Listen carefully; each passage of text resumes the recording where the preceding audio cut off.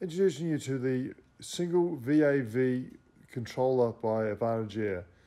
So this is depicted by being a red zone motor, as you can see here. And what this does is a single room controller, which means you can control the temperature in that one space.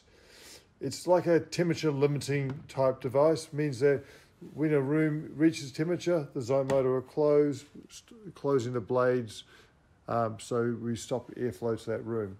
Now, it doesn't control the unit.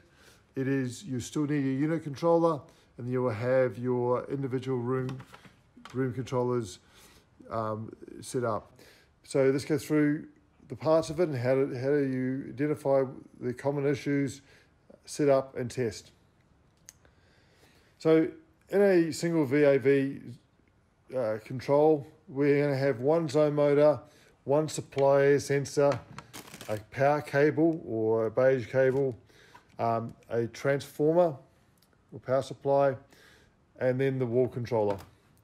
All right, that makes up one kit. So this is a common setup. You'll find the wall controller, the beige cable, which is the power supply to the zone motor, and then the supply air sensor. A little trick for those, the supply air sensor needs to go upstream of the zone motor, i.e. between the zone motor and the unit.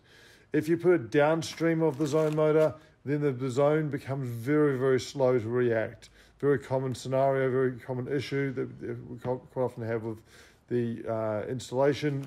When it was new installs, they're putting it on the wrong side, putting it downstream. When we install the wall controller, find it in bedrooms, rumpus rooms, studies, those sorts of things.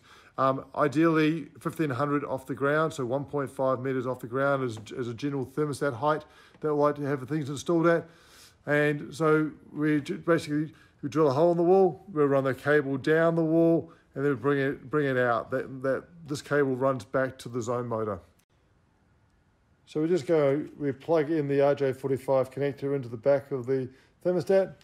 Then we're sitting it on the top, and then clicking it on. All right, so that's now on the wall, and we've now got it powering up. Wall controller onto the wall now, and as you can see, we've got the zone off. How we turn on the zone? So this is now in the off position. We're going to be stopping airflow to the room or the zone motor by the zone motor. And then what we're doing, if you want to turn it on, you press on. So now it's depicting this is the room temperature in the space that we're in. And if you want to heat or cool the room, you just dial the temperature up and down. As you go up and down, you'll go from a need to cool.